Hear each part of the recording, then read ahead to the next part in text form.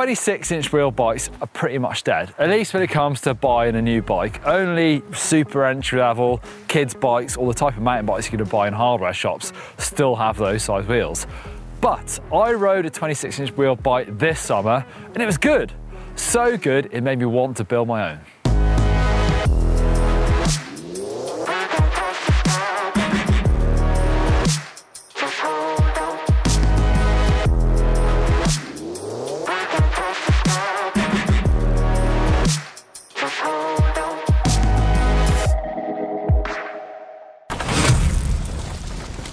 So this is the bike I built, a 2012 Nuke-Proof Scout downhill bike, because I think the 26-inch wheels really suit a downhill bike, and for some courses, some tracks, I think they're as good, if not better, than the bigger wheel alternatives.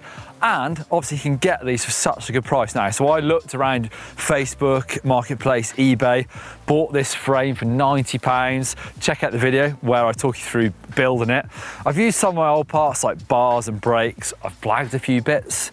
So I've tried to do it on the cheap and I've kind of blagged it a little bit because I've, found new wheels for it.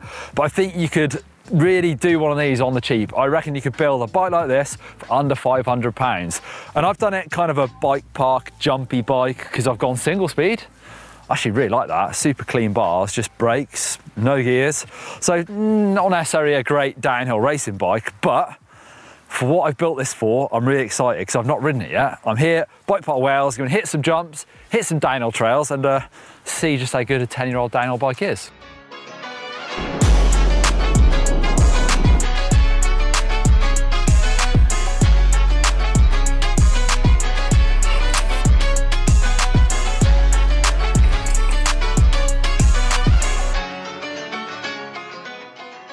So this 2012 Nuke-Proof Scout would have been raced at the World Cups.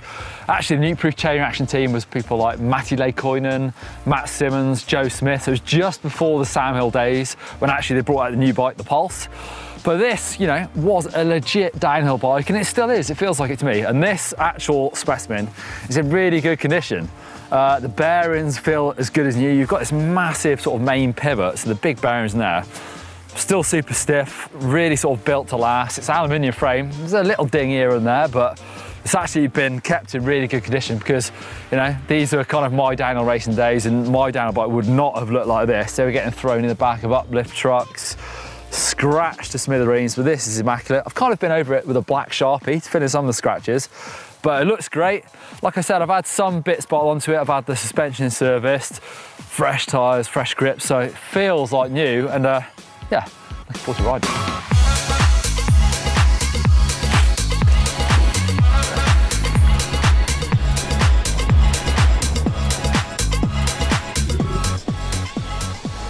Oh man, that's good actually. Trails are running good, but it was so wet last night that I think, it's not rolling that fast, which isn't playing to this bike's strengths, but I'm gonna ride some jumps anyway, and I may have to crank in between them. We'll see.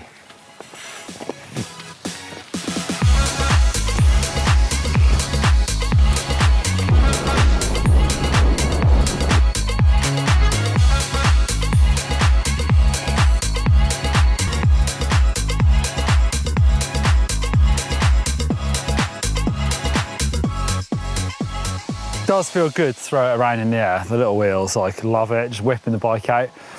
I would say it's easier to do, but it's also easier to get wrong. I do think with 29ers, you're kind of more stable in the air. It's harder to nose dive and stuff. It also reminds me that actually trails like this are kind of better on trail bikes and enduro bikes because actually they're not very steep. It doesn't feel so far on this bike like I've been going too fast. I'm always really trying to work for speed. And these jumps, I'm just sprinting between, and there's a jump over there that I've not cleared yet. I'll try, but yeah, watch this. Oh yeah. Let's keep going.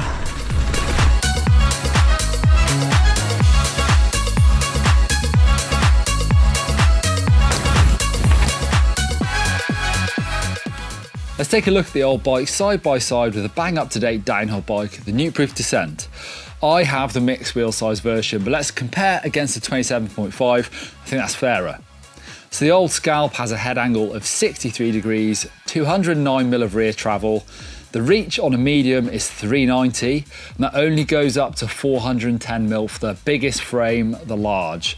and a wheelbase of 1196mm. Compare that to the new 27.5 Descent. The medium-sized bike has a reach of 445mm and a wheelbase of 1241.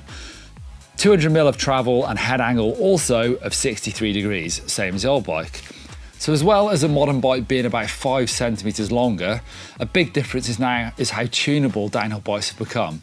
There's a main pivot flip chip that lets you change the rear suspension curve in 4 different ways, depending on how linear or progressive you want the rear suspension. There's also 3 position chainstay length for getting precise weight balance on both wheels. Right, jumps done, somewhat dusted. I reckon we should head in, ride some tech stuff, see what the bike's like, proper bit downhill.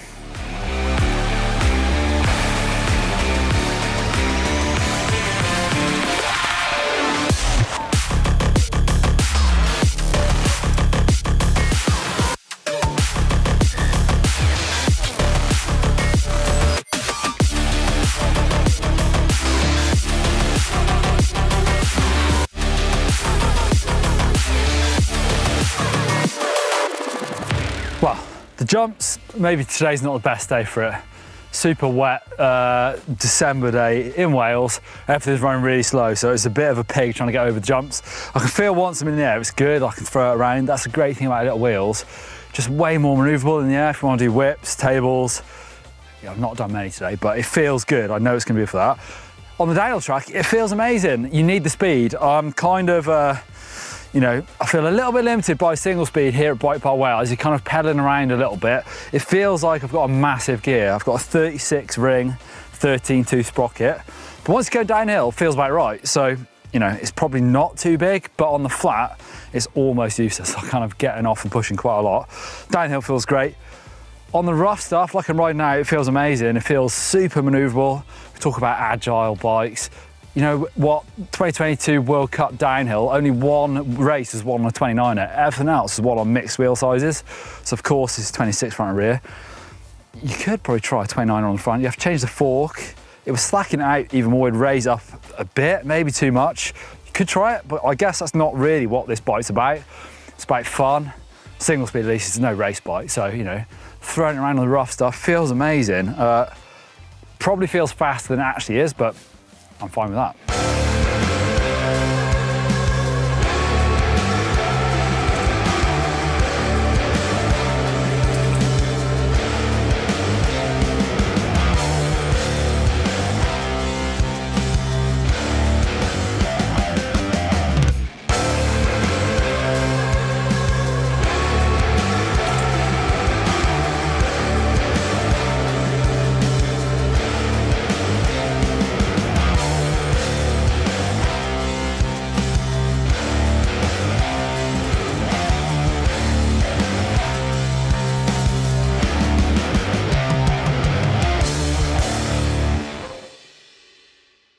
There you go, 26-inch downhill bike did not disappoint. I can't believe how fresh it feels as well. Like with suspension fixed, like said before, the bearings on the rear end are so smooth. It rides as good as a new bike, and I'll definitely ride it some more. Can't wait till everything is running a bit faster and I can throw it around on some jumps a bit more.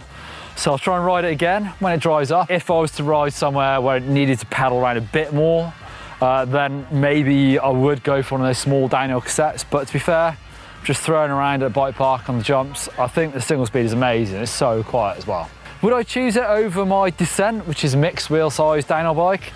Well, not for downhill racing, I still would go for that. But for just thrashing around the Bike Park, yeah, actually would probably choose this bike. Let me know if you still ride 26-inch bike and if you love it. And also tell me what bike you think Blake should get and where we should go and ride together.